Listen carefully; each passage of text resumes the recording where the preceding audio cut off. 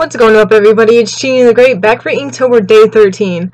So, if you didn't see the last video, I did the word whale, and you should go check it out, because it was one of my, favorite stylized drawings I've done all month, and this month, or this day, is just as awesome, in my opinion. I really like the style that this came out.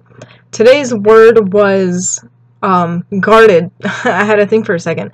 It was the word guarded.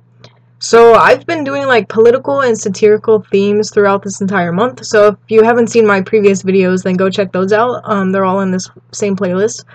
But I really wanted to touch on the how guarded society is, and the best way I thought about representing that was through the fear that the public has of mass shootings, because obviously mass shootings have become a serious problem in this country.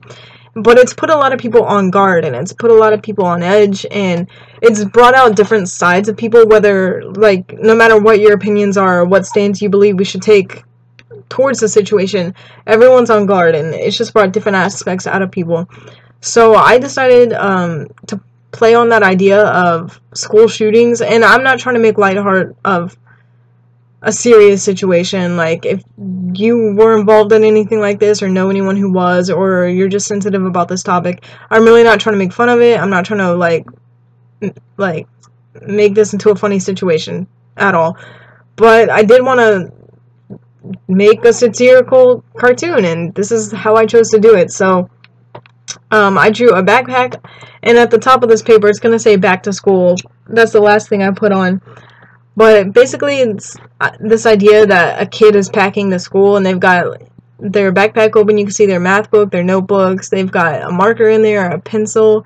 You can see in the side pocket, and there's just a regular back-to-school backpack, except for in the front pocket, there's a gun in it. And the idea behind this was that the child has to stay guarded at school with all this crazy shit going on. You know what I mean?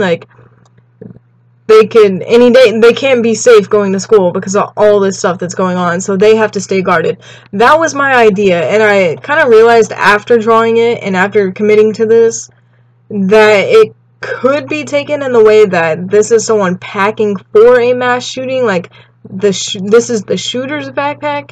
That's not the way I intended it. I mean, I guess either way it kind of gets the same point across. It's just the stance of the victim or the shooter, but I definitely meant this to be the victim's bag. They're on guard because of all these crazy people. But I understand if someone looks at this, they could think that this is a kid bringing a gun to school to shoot the school, and I was taking it as a defensive thing. So I mean, either way you look at it, I guess it's the same thing. The same idea is there, that someone's going to school for a mass shooting and they've got a gun in their backpack. So I guess it could be taken both ways, but I definitely meant it to be the victim.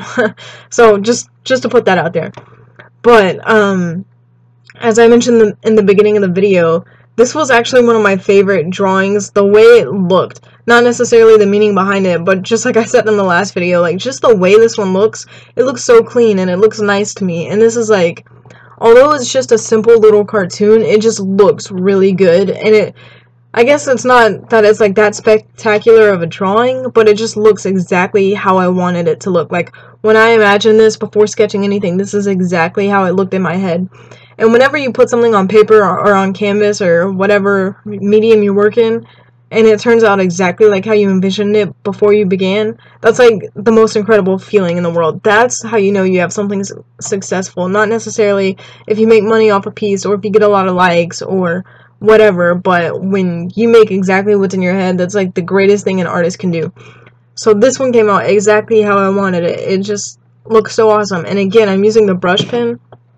And another day with the brush pen. I talked about this a little bit at the end of the last video, but I just kind of let the brush, I don't pay too much attention to it when I'm using it, and so I just use my hand as I normally would, and I get really fat lines and really thin lines, but I'm not trying to control that. I'm completely letting the pen, choose what kind of line it makes, and I really like the style that, so far, that it's come out in all these drawings that I've done with it, and I really like that brush pen. I definitely didn't used to like it, but I'm definitely liking it a lot more now.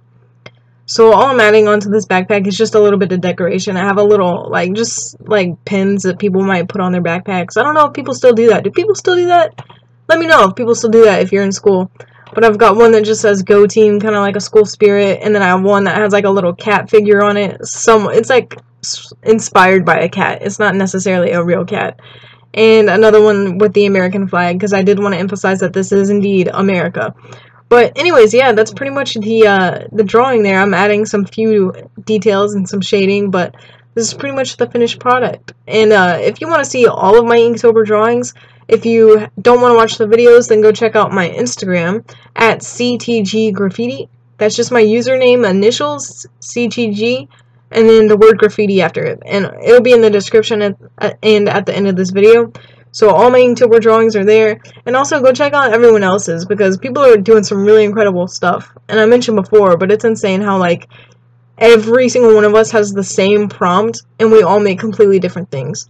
But I hope you enjoy. I'm sorry if this is like super touchy. I really didn't mean it to be that way, but it is a topic I wanted to address. But I'll see you guys in the next video.